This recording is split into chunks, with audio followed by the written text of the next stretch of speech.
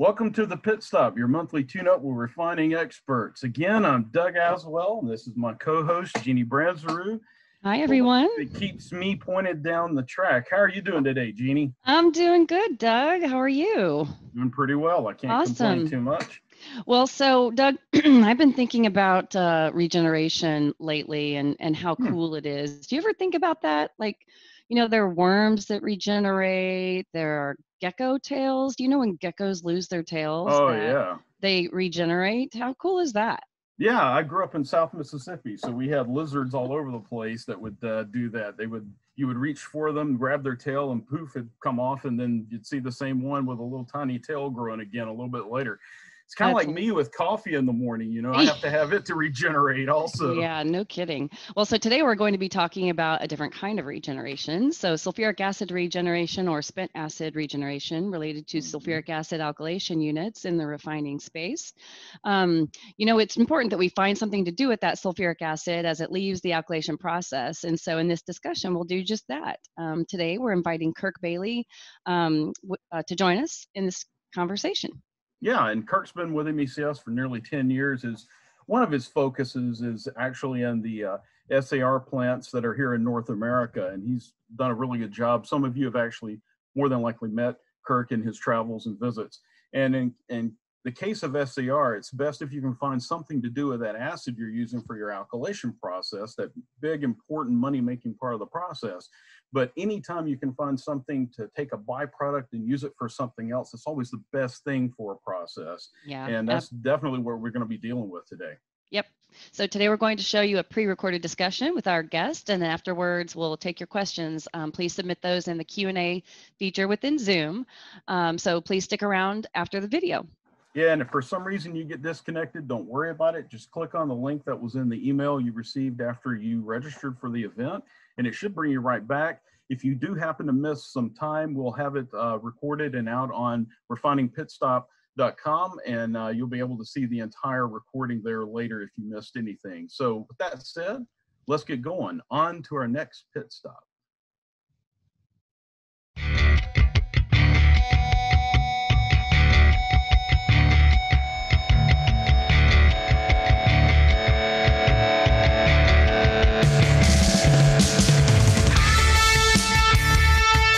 Welcome to the Pit Stop, your monthly tune-up with refining experts. We're here today with Kirk Bailey. He's joining us. I'm Doug Aswell. This is Jeannie Branzeroux, my co-host. Today we're talking about spent acid recovery units. Some of you may have those units on site. Before we get started on all that, though, Kirk, give us an idea of who you are, maybe some information about you, where you went to school, how long you've been with DuPont, some of the things that you've done over the years as well. All right. Well, thanks, Doug. Thanks, Jeannie. I appreciate the time and opportunity today. Like Doug said, my name's Kirk Bailey. Joined DuPont in 1999 in an operational role. So I've been working around the sulfur molecule since around 2002. Maintenance roles, operational roles, managing turnarounds, consulting, and then went to commercial side back around 2009. And now work with MECS since 2010, located in St. Louis, Missouri. Support around 44 different sites across the U.S. and Canada, mainly in the refining industry, the metallurgical industry. Excellent. Awesome. So, and I think it'll be really important for people to know what kind of socks you're wearing today, because that is one of your traits. That and belts. You kind of have a specialty.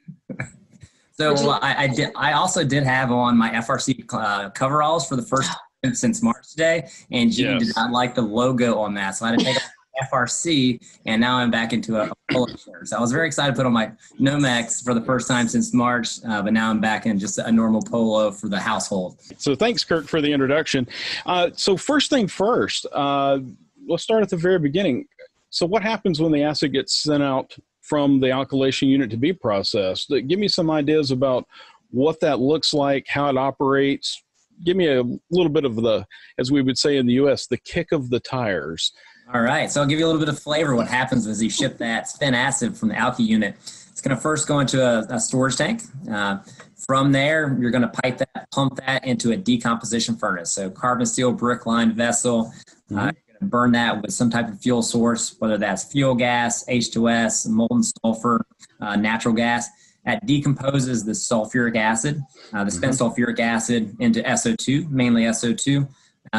And it's roughly around 1,055 degrees Celsius. From there, it goes through waste heat boiler. You're going to recover some of that heat, generate some steam there, which you can use in other parts of your process, both in the acid plant and the refinery as well. After that, you've got all these ash particles from the hydrocarbon that's sitting there in the spent acid. So you want to scrub out that ash. So we have what we call a dyno system, or it's called gas cleaning overall. So we'll cool that gas stream down. We'll scrub that gas of all the particulates. And then we're going to send that over to the contact side. So at the contact side, we've got a gas stream that's mainly SO2, oxygen, and nitrogen. And no hydrocarbon particles in there. We run that through a drying tower. We take out any residual moisture. That typically operates around 93% sulfuric acid. We heat that gas through a converter. That SO2 is converted to SO3, which is also a exothermic reaction, and we use that exothermic reaction heat to both heat gas streams as well as to preheat boiler feed water and generate additional steam. So that SO3 molecule is the one we really want. So we take that and we absorb that into circulating sulfuric acid, bring that up to about, and as the SO3 is absorbed into acid, it becomes stronger. We control the strength by adding water. Water is also an exothermic reaction. We add that to strong acid. So once you do that, you've got strong acid, roughly 99.2% sulfuric, water white, ship that out to storage tanks. And then whether you're doing that by pipeline, by barge, by rail, you ship that back to the alky unit. And then you've got water, or you've got acid, fresh acid that's being charged to your alky system to start the process all over. So again, it's a loop. You use the acid, and water white goes in the alky unit, comes out spent acid, and then it gets circulated back to the acid plant, and it's in a circle. So you burn it, you clean it, you convert it, and then you absorb it. Yep, that's correct. Over and over again. 4 steps. See, he talked for 5 minutes? I got it in 5 seconds. Boom! You're quick. Quick study. I got to keep it simple. Kirk, I mean, give us an idea of what we're talking about, the criticality that a spent acid recovery unit has in the operation of an alkylation operation as well. Give us an idea of that. So as you previously discussed, I use sulfuric acid as a catalyst in the alkylation reaction. It goes through that alkylation reaction, it picks up some impurities, so hydrocarbons, water. So as you spin that spent acid down, get down to your 90%, high 88% concentration, you need to take it out of the alkylation system and send that off to the site to be regenerated. So once you do that, you've got roughly 90% sulfuric acid, 5% hydrocarbons, 5% water, and then you need to get that back to roughly 99.2% virgin sulfuric acid, which is water white and clean, which you charge your alkylation system back in on the front end. So why is 99.2 so critical? I know a long time ago we used to spec 98%, and I know there's some processes that actually provide even lower percentages to the alky unit. Is there, 99.2 is very specific. So 92% is on the upper end where you can make sulfuric acid without having to worry about some environmental issues from an opacity standpoint. So if you if you have a higher strength acid over 100%, you have the ability to send out a big plume out of your stack, and no one wants that to go out of their stack. Do not want that. Do not want that. The neighbors don't like it at all. So when you do also the closer you get to 100% acid, the closer you get to the danger zone with materials construction inside that acid plant as well, as I understand it. That is correct. So 9.2% is the sweet spot from instrumentations and control in a sulfuric acid facility. What it means to alkylation unit is you get to start at a higher acid concentration and spin that down to your lower range. Whether you're spinning down to 90% or 88%, you have a bigger window to spin that acid down. And what that gives you is actually an increase in octane levels by about a half a point to a point. I would assume since you're making alkylate product and you're using acid on site, there's probably a variety of different ways to get rid of that acid.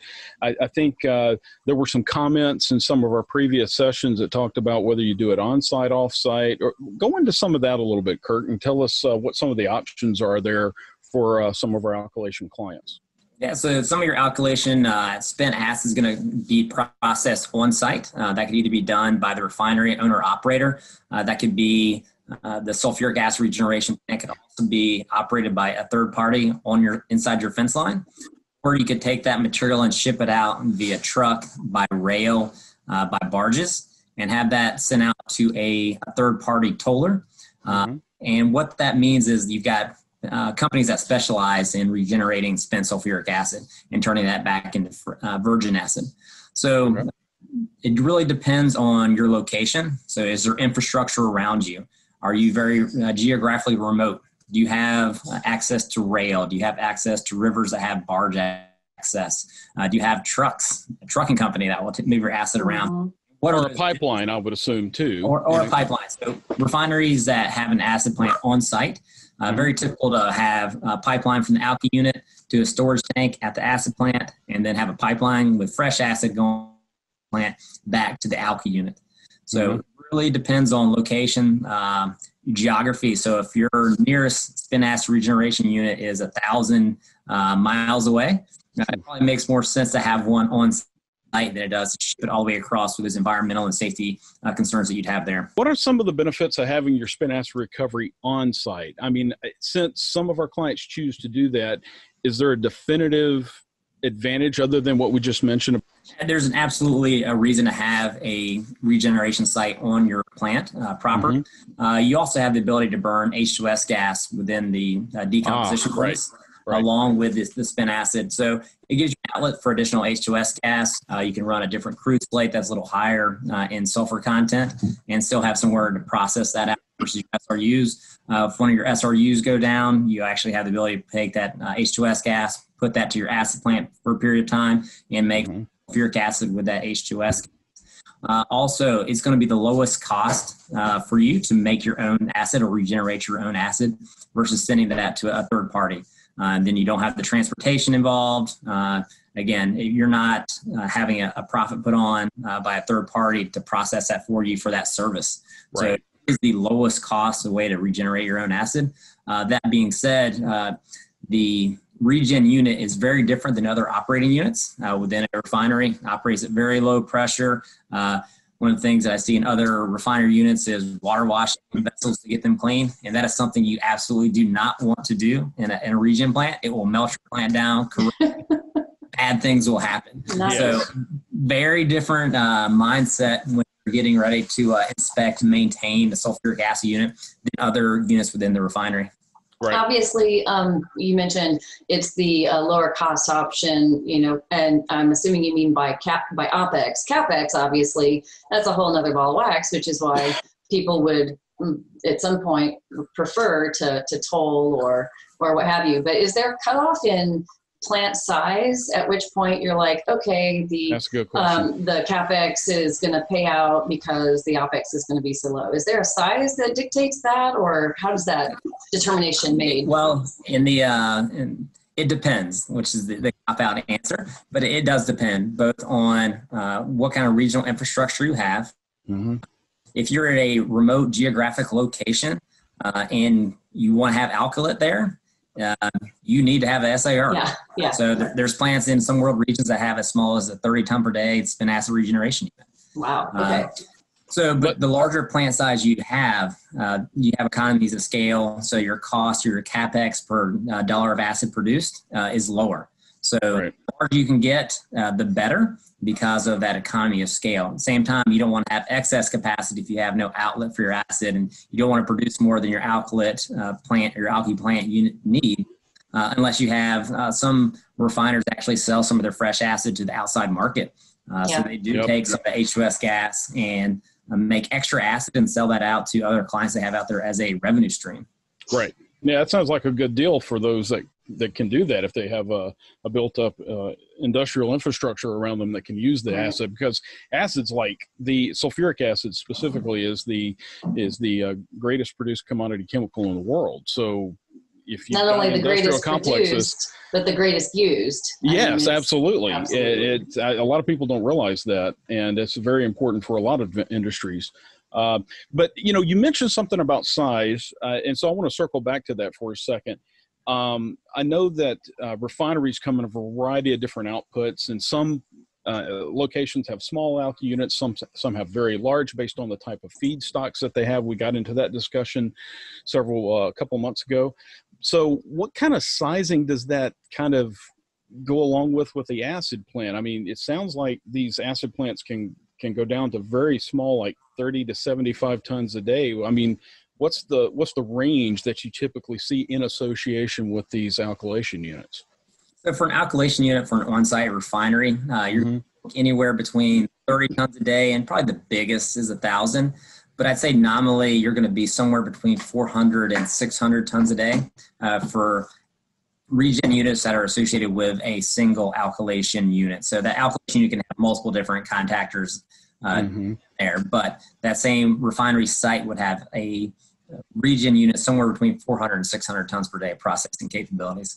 Gotcha. And so those spent acid recovery plants also have to have the ability to occasionally burn some sulfur because of makeup of sulfur in case the crude doesn't have as much as their analyte always carries, or is that a concern? So you do have to have some of the ability of sulfur makeup. What comes from molten sulfur or H2S, or you could actually bring in a truckload of acid from another source once a month to butt up. There are losses within the sulfuric acid when it's being regenerated. That sulfur is going out, some in effluents throughout the process. But at the same time, your makeup is not that great. You can make it up, like I said, between molten sulfur being fed into the furnace or hydrogen sulfide being fed into the furnace. Both sulfur and H2S provide a fuel source. So you're back to gas because to decompose the spent acid, you have to apply energy. It's an endothermic reaction. And you need some type of fuel source to do that. So if you already have sulfur on site or H2S on site, it's going to be a really good deal for you just to pump that into the furnace and recover that sulfur. Yep, absolutely. What about the refineries that have the mounds of sulfur where it's not molten, it's like solid? That's prilled sulfur. Is that prilled? Okay, I didn't realize that was the word for it. Okay, so is that usable as a feedstock to a sulfuric acid regen plant? Absolutely. It's so prilled sulfur. It comes from a source where they don't have an outlet to take that molten sulfur, whether it's close enough, and so they pelletize that into small pellets. And then around the world, Vancouver has a monstrous mound of prilled sulfur sitting out right by their harbor that goes around the world. So what you do once you have prilled sulfur is you have to melt that back down. Mainly steam. That goes into a feed pit, and you pump that once in molten form back into the furnace at that point. Got it. Okay. That makes it nice and convenient. Yeah. Good deal. So besides the fact that the acid plant, turns that spent acid back into acid that's available for use to make more alkylation product, it is exothermic, and it does give off a lot of heat in all areas of the process. I mean, if you're not familiar with sulfuric acid, ask MECS. We can definitely explain that to you. But every step of the way in making sulfuric acid is exothermic. And in that process, a lot of steam is typically generated. Does the refinery use a lot of that steam in various processes for heating? And does that make it even more economical in some cases? Or is that heat that's used for other purposes in the plant? I mean, give me an idea there. I mean, because there could be some folks out there that don't realize the utility that acid plant could provide. Yeah, so steam generation is very integral to a sulfuric acid plant. So the front end of a decomposition, you're actually adding heat. So that part is going to break that down. But once you have that gas stream leaving the decomposition furnace, roughly 1,055 degrees Celsius, you can recover that heat down, make high pressure steam at that point. Also, as you go through the process and the SO2 is converted to SO3, that's also a very exothermic reaction. That heat is used to preheat the gas to get to the correct temperature for the catalyst, but some of that is also used to preheat the boiler feed water that is going to the waste heat boiler where you're generating that high pressure steam. High pressure being 400 to 700 PSIG. So it's relative in the refinery worlds what high pressure steam is. So if you have auxiliary boilers on your site, that's a point source for emissions. Sometimes you can take the steam from the sulfuric acid plant and shut down one of your auxiliary boilers. Wow. And reduce your overall emission from the plant. Reduce your overall emissions, particularly So it's a good thing. MECS designed sulfuric acid plants are designed to run over 95% reliably over the course of a 2-year campaign. So very reliable. They're on stream all the time, continuous operation. So a very good deal for, again, shutting down boilers, providing additional steam to the site. Okay, Cool. excellent. Also extremely important in keeping that alky unit running, because alkylate, as we all know, is very, very valuable in the marketplace. And Oh, absolutely. you want to keep that alky unit running. Yeah. So again, that goes back to the reliability factor. You don't want to shut down your alky unit because you have no outlet for your sulfuric acid, spent sulfuric acid, or you don't have sulfuric acid coming in. So again, you have to have the fresh acid and someplace for the spent acid to go. So you need your acid plant to run reliably when you're operating. You mentioned that, you know, the utilization of some of the power off of the spent acid recovery units is a key thing. Is there anything else that the spent acid recovery may be of benefit to an alkylation unit or the refinery as a whole that maybe goes overlooked? That is something that is something to truly consider if a plant is considering installing an SAR. So a specific reason, there's been some refineries that I've worked with in the past that had aging SRU units. And they made the decision that they were going to shut down their SRUs and not invest that capital in there and invest in a sulfuric acid regeneration plant. So instead of spending significant dollars on the SRU units, they invested in a sulfuric acid plant, which handled both their H2S loading as well as the sulfuric acid coming from the alky unit. So they had their cost savings, more operational efficiency for them. So it worked really well. Again, and by SRU units, you're meaning like Klaus units or something Klaus similar? units, sulfur recovered units, correct. Okay. You and I have done a lot of traveling over the years, and we used to go to alky facilities where they have an on-site acid regen plant, and we would often run into acid plants that were really having a hard time operating successfully and reliably. Would you say, what are the reasons for that? Would you say that's largely maintenance or lack thereof? Is it a lack of focus because the refinery thinks of it more as a utility? What are your thoughts there? Or was it simply aging facilities, as you mentioned, and this particular aging facility, instead of the SRU, was the acid plant, and they just didn't give it the attention it needed? So an SAR in any aspect, whoever's operating it, you have ongoing maintenance. So every shipment of acid, every pipe of acid has some part of the plant that's getting shipped out there because the acid is corrosive. So you do have to do proper maintenance, which involves maintenance turnaround planning on a set frequency. Preventative maintenance, predictive maintenance is ideal. A lot of plants, as they age over time, go to the reactive maintenance phase where they haven't been taken care of. They haven't been invested in. At a refinery location specifically, I see a lot of personnel turnover as far as the technical engineers. They're spending 3 months, 6 months, maybe a year, 18 months at the max. Wow, that's or they're going to a short. different unit, which is very short. So that technical institutional knowledge from an engineering standpoint is not always there. You do have a lot of long-time operators that will stay with a acid unit, a regen unit over time, and that's where a lot of that knowledge base resides. But then there's also different refineries where the acid plant operator may want to be the alky plant operator or the FCC operator because those are more higher profile units within the refinery. Yeah. So there's also personnel turnover in the operational ranks. So if you have a lot of turnover, both in your operational ranks as well as your technical courses, then you're going to have problems over the long term because of maintaining and operating that facility. So there are ways around that as far as working with technical providers. MECS is very proficient at troubleshooting, assisting operations with maintaining a plant and operating that plant, troubleshooting that plant efficiently because that's what MECS does. So in a refinery, you've only got one acid plant. You've got a lot of different hydrocarbon units. So that one acid plant operates very differently than the rest of your refining units. So it's treated a little bit differently. So you don't have the same level of expertise on site. Right.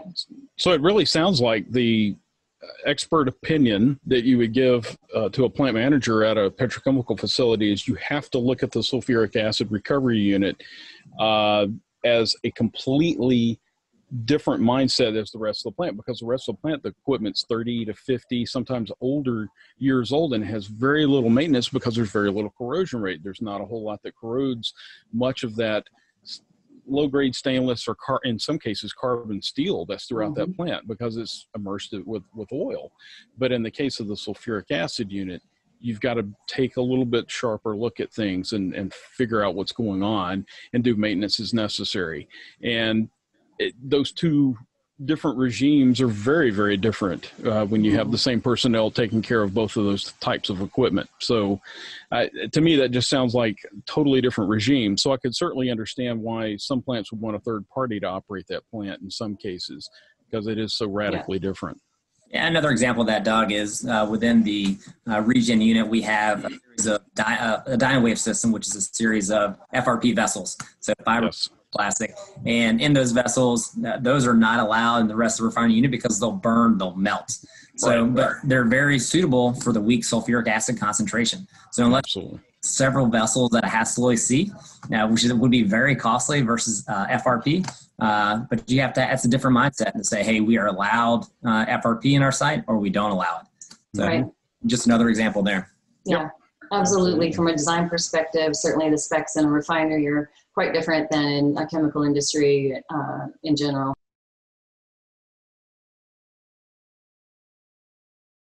Honestly, whatever you decide to do will be fine. Right. You say that now, Jeannie, until he and then I'll be like, and then I'll just stand up and go, boom. But No. Anyway, no. Oh, okay. Maybe. Oh yeah, there you go. Put it in front of your face, Kirk. Otherwise, it goes away. There you go. See, now we can see. He's a pro. He's a pro. Pro. So. I don't know. All right, cool. Thanks, everyone. All right, bye. Later, man. All right, bye.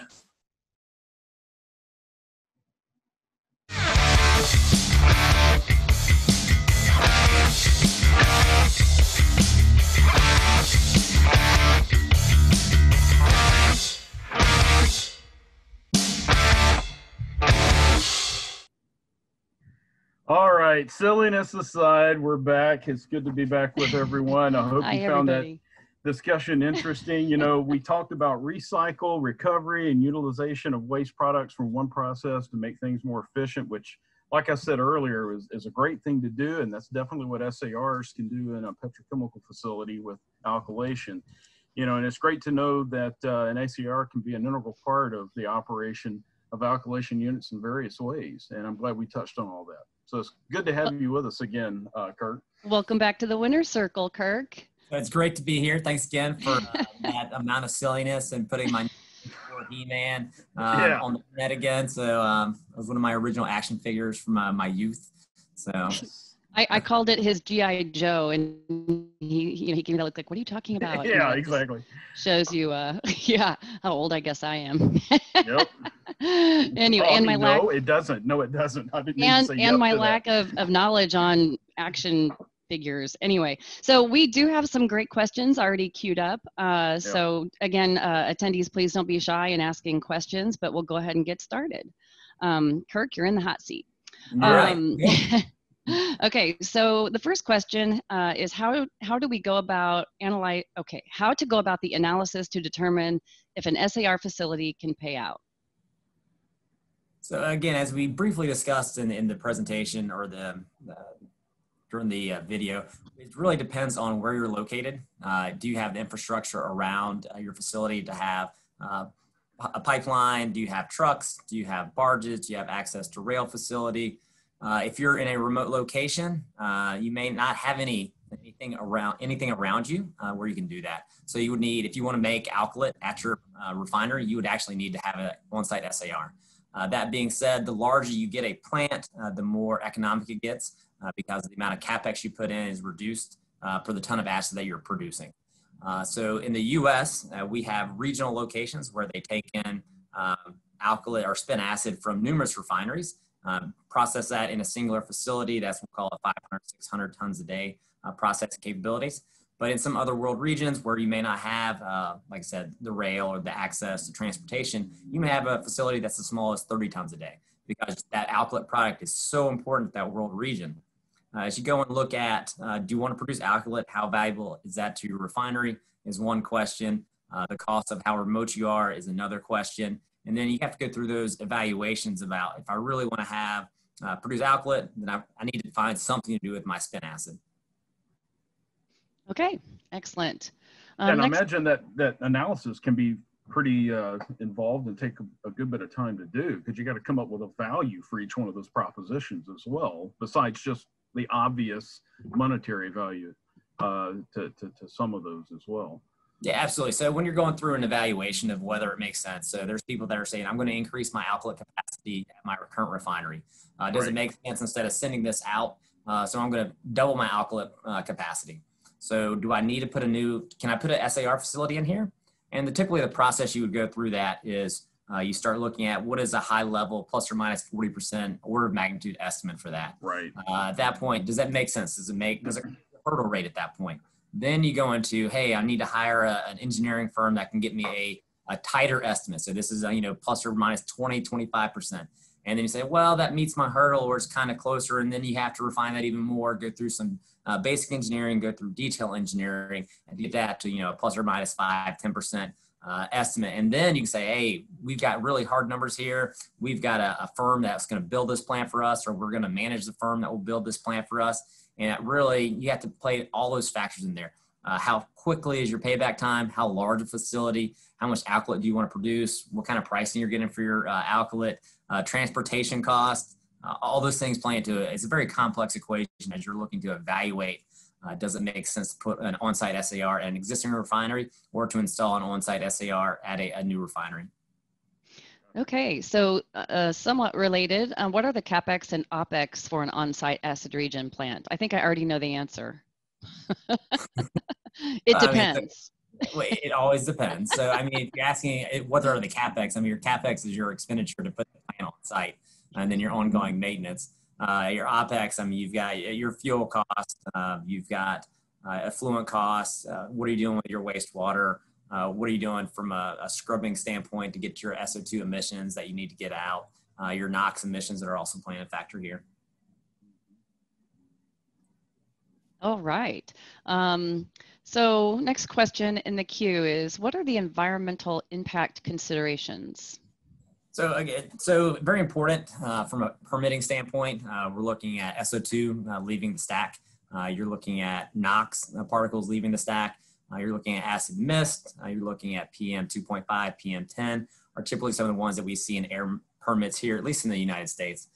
So to get to current levels, and depending on the size and depending on your air permit requirements, you could have a concentration-based permit limit, or you could have a total tons of year of each of the different effluents that are coming out of there. You also have aqueous effluents that are coming from the gas cleaning section that have to be dealt with somewhere. That's a weak sulfuric acid, and we'll call it 4 to 10% sulfuric. You have some ash particles that need to be dealt with. Typically, that's also in the effluent that you deal with in some type of wastewater system. So it really depends on how big your plant is, what your air permit looks like, but the major ones from a permitting standpoint are going to be SO2, NOx, acid mist, and particulate matter. All right. Thank you for that. Good question. Yeah. So a great question from one of our attendees also. Can an SRU unit handle sour water strippers H2S? So an SAR unit can handle the sour water stripper gas. Typically, when you have sour water stripper gas, you have higher levels of ammonia that are coming with that. So when you burn that, you're going to create more NOx particles. So when you get NOx, you have to deal with that. So as you burn sour water stripper gas, it's harder to burn than just clean H2S gas stream that's going through there. So those NOx particles will do a couple things. So you form NOx in the furnace. Typically, a lot of that is thermal NOx. So you form that in the furnace mainly. As it goes through the gas cleaning system, it doesn't get scrubbed out. You keep going to the contact process. Some of that NOx will form nitrosyl sulfuric acid, and it will dissolve in the sulfuric acid. That'll typically some of that will get captured in your mist eliminators, which are in your process vessel. So your inner pass absorbing tower, your final absorbing tower. And you have the ability to segregate that into various locations and either reburn that And if you reburn it, you actually end up in a thermal equilibrium back in the furnace for the amount of NOx you're forming. So you're not actually concentrating that NOx. But to get to the current level, low level of NOx that's required in a lot of places, you need to have some type of NOx mitigation system. So on the front end is what you do. You try to minimize the amount of NOx that you produce on the front end in the decomposition furnace. So you actually have a two-stage furnace. The first stage is going to be a reducing zone where you're oxygen deficient. And then you have a second stage where you actually add in the rest of the oxygen that's needed for combustion of all the particles in there. And what that does, it reduces the flame temperature, reduces the amount of thermal NOx that you make in that decomposition furnace. So you don't have to deal with it later in the process. That may not get you where you need to go. So there's some ways that you can do an SCR, which will convert that NOx back to nitrogen, or you have an ability to inject ozone toward the tail gas, or toward the tail of the process into the tail gas scrubber. And as you do that, that'll also convert the NOx back into nitrogen and allow you to meet your environmental permit. So there's a couple routes. So first of all, you want to minimize the amount of NOx that you're forming. And then secondly, you're like, hey, what do I do with the rest of this NOx? And there's, again, some equipment designs that can take out some of that nitrosyl sulfuric acid or niter. And then you have to potentially deal with additional NOx there. And again, the reason we're talking about NOx is because of sour water stripper gas. So you can burn it. It just has some additional requirements or additional considerations during the design phase. Yeah, if you're getting just straight H2S from somewhere and there's no ammonia, then it's a different set of situations. You don't have to worry as much about making NOx, although you can still get it because you have nitrogen in the air coming in as well, as I understand it, right? Yeah, absolutely. So when you're burning hydrogen sulfide, I mean, it's going to have a high flame temperature, but you can mitigate that. So again, you'll form some amount of thermal NOx, but you'll have that additional ammonia that's coming in with the sour water stripper gas. It's not as much that's coming through there. So again, the same techniques from a two-stage furnace, a redox furnace, will help you minimize the amount of NOx that you're forming on the front end, and some equipment designs on the back end, either from SCR or an ENOx system where we're injecting ozone into that. Sure. All right, great. So next question in the queue is it worth increasing the fresh acid strength target from 99.2% to 99.5%? So I'll tell you, it depends. So 99.2% in a sulfuric acid plant when we're producing sulfuric acid, once you get over 100% sulfuric acid, it forms what it's called oleum, and it will smoke and produce this big white cloud, which is really bad. Your neighbors don't want to see that. You don't want to put that out of your plant stack. So the way that you control that at 99.2%, where you're taking your product feed off of that, is ideally the sweet spot. If you go over that 99.2, you get closer to your 99.5, you're getting really close to that oleum range. So your strength control, water addition have to be very dialed in. So instrumentation is very important. Monitoring and your lab analysis is also very important there. So you could see some advantages if you went to 99.5, if you could get someone to provide you 99.5% acid. But some of the instrumentation, once you get, there's an inflection point depending on what type of instrumentation you're using. And your sulfuric acid may look like it's actually getting weaker when it's still in the oleum range and gets stronger and stronger. So there's some interlocks have to be really dialed in and set appropriately. Your instrumentation has to be working really well. So that's why the producers on the upper end of the scale, an MECS design plant, the producers have more confidence in consistently producing that 99.2% sulfuric versus a 99.5. But again, the purpose of having that 99.2% acid is you can spin that lower down through your alkylation unit. So you're going to produce higher octane fuels. You'll have less corrosion in your equipment. There's a host of advantages to having a longer spin rate in your alkylation unit. All right. So next question, what is the approximate high pressure steam production per ton of spent acid processed? So approximately in a dry gas plant, you're going to produce around a ton of steam per ton of acid during the course of the production. That can be looked at as a means of finding out how much heating value you have elsewhere in your petrochemical facility, for instance. That is correct. So I mean, if you have a 500 ton a day acid plant, you're producing 500 tons of steam. So you would say my header pressure is at 550. I'm producing 600 from the acid plant, shipping that over, augmenting what you have in the refinery proper.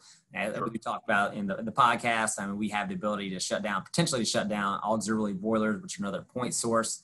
And the less point sources you have, more environmental people like that on site. So that's a good thing as well. And technically it's a non hydrocarbon. So it's a greener energy when technically it's a yellow energy since you're burning sulfur or sulfuric acid. I like that. Oh, the silliness continues. Okay, so next question. Alky unit acid has components other than acid. How do the entrained hydrocarbons, or SAOs, and water content impact the SAR unit? So you'll have we'll call it a typical alkylation spent acid. You have 90% sulfuric acid, 5% hydrocarbon, and 5% water nominally. So the hydrocarbons, as you spray that spent sulfuric acid solution into your decomposition furnace, we have to atomize that very well, small droplets. As those droplets are in the presence of heat, so either fuel gas burners, H2S gas, molten sulfur, to get that required heat input, decomposes that H2SO4 molecule into SO2, SO3 molecules. Also, the hydrocarbons that are in there are also going to react with the oxygens in there and burn. And then the water essentially will be a water vapor as you're going through that moisture. The same thing with the hydrocarbons that are burning, they're producing water as well. So when you have those acid-soluble oils, those are also getting burned when they're atomized and burning. So essentially you've got SO2, a small amount of SO3 that you're trying to minimize nitrogen, oxygen, and some water vapor that's going through there. You'll take out that SO3 in the gas cleaning system. And essentially as you go through the process, you have a high concentration, or we'll call it roughly 10% for alky SAR, SO2 concentration that's going to the first pass of the converter. You've got balanced oxygen, nitrogen. You need that oxygen as well to convert the SO2 to SO3 in your converter downstream. Alrighty, so a question about acid contaminants. Are there acid contaminants that alky operators should be concerned about? And what causes those contaminants to come from an SAR unit? So typically in a alky SAR, you're not going to see a lot of concerning contaminants in your acid. You're going to have some iron that's coming in there that'll get flushed out in the gas cleaning system. In a sulfuric acid plant, I get worried about fluorides, chlorides, mercuries. Amines also. Amines as well. But I typically don't see those in alky spent acid. So I think the question might be going the other direction. Should alky operators be concerned about any contaminants coming in with the fresh acid? That is a different question there. SAR. That's the way I interpreted it, but I suppose it could go either way. I was thinking about it from the acid perspective versus the alky perspective. So thanks for clarifying that. Yes. I'm here for you, Kirk. Yes. So I mean, there is when you're thinking about fresh acid that's coming back to you, that's 99.2%. Acid, you want to make sure there's no particulates in there. You should have an iron concentration. There are some people that monitor niter or NSA that's in there. There is a debate within the industry in general about how niter affects corrosion equipment. You've got some people that says it accelerates corrosion. You have some people that says in certain ranges it actually acts as a passivation film and actually lowers the corrosion rate. So there's not a data that says niter content or concentration has there's anecdotal notes that says sometimes it has accelerated corrosion. There's sometimes anecdotal notes that says, no, we have lower corrosion and we don't even monitor it. But I say water white, your acid concentration is, you're not going to have other types of impurities as you burn through that, because again, it's a circular loop where whatever contaminants you're getting back from the alky unit to the acid plant, the majority of those, it should be iron and hydrocarbons are getting scrubbed out in gas cleaning, and then you're coming back and you're not introducing anything back into the process except for water, particularly if you're using RO water as dilution water in the process. You're not adding anything in there as well as far as any contaminants, salts, or anything like that. Yeah. All righty. So next question, does the SAR unit have corrosion concerns? In the alky, we use stainless steel and carbon steel for our acid lines. Is that the same for the SAR unit? So SAR is a very corrosive environment. So it is it's eating itself up every day throughout the course of the day, throughout the course of production campaign. So there's part of those, that piping that's going out with the product acid as well. So in a SAR plant, we have very specific materials of construction depending on where that equipment is, what concentration the acid is. and what the temperature of the acid is. So MECS uses a lot of high silica stainless steel called Z-Core, standing for zero corrosion. Very acid resistant to hot concentrated sulfuric acid. So essentially very low corrosion rates throughout the course of 20 plus 30 years over a piece of equipment. There's also some equipment that we use that has anotically protected, where we put a charge on that, an acid cooler, creates a passivation film that's on there. Historically, there are some plants out there that use ductile iron. It creates a passivation layer, a sulfate layer in that piping system. There's other pieces of equipment that have different materials of construction, like we talked about, the FRP. So that's for mainly the weak sulfuric acid. That's the 5 to 10% sulfuric. But in the strong acid section where we have, which is probably closer to what the alky units are operating at, we either use mainly high silica stainless steel called Z-Core for our piping system and other equipment. But that's also the temperature in the acid plants can be much hotter than it is in the alky unit. So even if you ship the product acid, it goes through a cooler from the acid plant, and then it goes to a storage tank before it's used in the alky unit. And since it's in the storage tank, you're essentially going to ambient conditions at that point. So your carbon steels and your stainless steels are more suitable materials of construction at that point for that acid concentration and that temperature in those ranges. So I guess this is a question that's not in the queue, but I'm curious. Could you use Z-Core piping or metallurgy in the alky unit? I guess, with the temperatures we're talking about, it's probably okay to not use it. But then if there was an excursion or something happened, that could potentially really prevent issues. So you could use it. It's going to be more expensive than a typical stainless steel or carbon steel. So there'd have to be a real reason why you would use it in that application. So is it hot? Is it getting baked by the sun? Is it staying stagnant in a line? Yeah.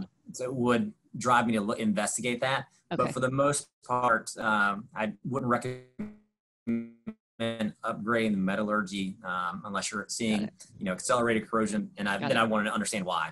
Also, there's for some applications, if you get low on the concentration range, it's actually more corrosive for certain materials of construction. So very specific about selection of materials of construction depending on concentration and temperature. Process conditions. Yep. Process conditions, correct. Got it. Okay.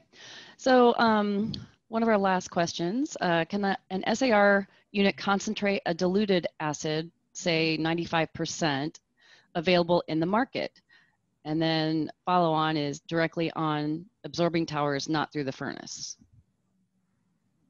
So it sounds like this person is asking, could you buy 95% acid on the open market and then send it directly to the absorbing towers and concentrate it?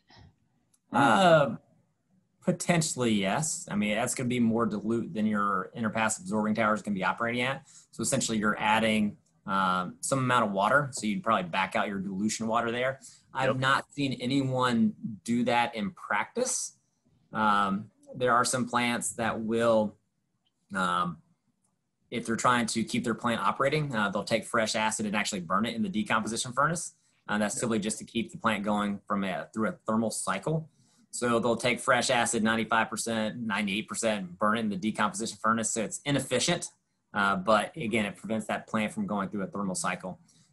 Thinking back, I have not seen anyone take lower acid, 95%, 93% sulfuric. The 93 is very available on the marketplace, and put that directly into a absorbing tower, because that strong acid system, you'd have 2 or 3 strong acid towers, and there's a mix of piping that actually maintains the strength. So you've got cross flows going between 93%, 99% towers. And then you have water being added at various locations to control that strength, because your absorbing towers are getting stronger. Your drying towers are getting weaker. And you have to control that strength in a very small range, both from a corrosion standpoint and from a product quality standpoint. Yep. And I would be concerned about what's in that 5% besides water also. I mean, if there's fluorides or amines or something else that's going to cause corrosion issues in your acid plant, certainly you don't want to be adding that in there. But if it's clean and it's just water and sulfuric acid, potentially you could use it in your drying tower and then cross flow it like you're talking about, Kurt, and then bring it up in strength over time. So, I mean, this is, in my mind, speaks to there's large metallurgical plants that are out there around the world.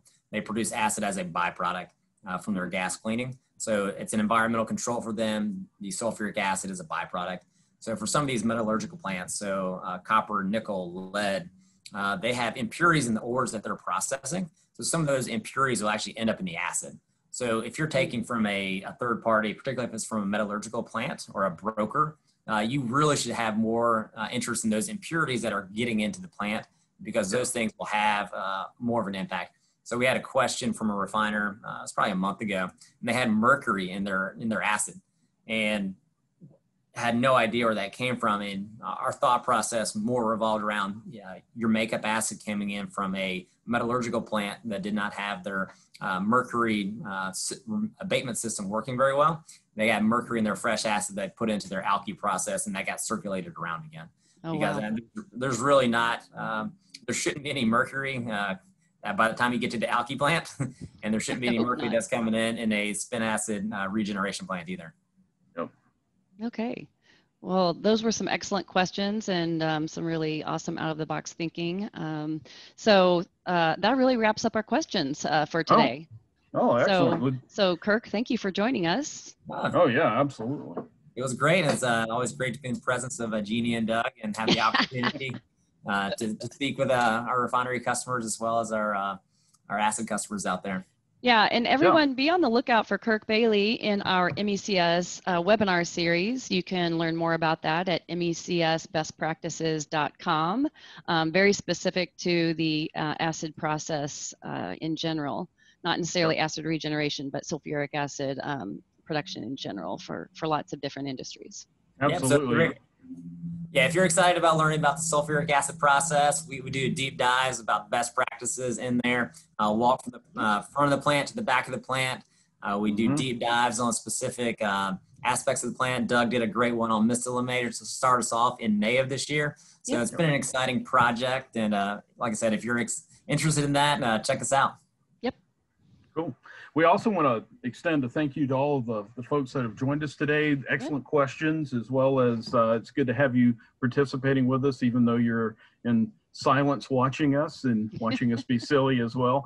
But we at CleanTech want all of you as our customers to know that we have an unwavering commitment to you, and we want to be able to provide the best in goods and services to you and your plants to keep them operating at tip-top condition.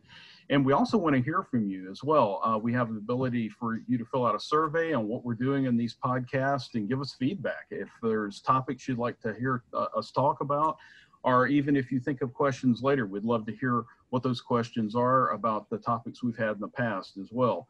Yep. We just want to know how you're doing and how we're doing in that process of providing information to you about what it is we offer at CleanTech. Yep. And next month, Doug, remind me, I think we're just going to be chilling out next month. Is that right? We are going to be chilling out. Our buddy, Randy Peterson, and I think possibly another guest are going to be with us as well to talk about optimization of refrigeration for these alkylation units. You know, they run at fairly cool temperatures compared to a lot of industrial processes, and refrigeration is an important part of that operation. And we're going to talk about making sure that's working right.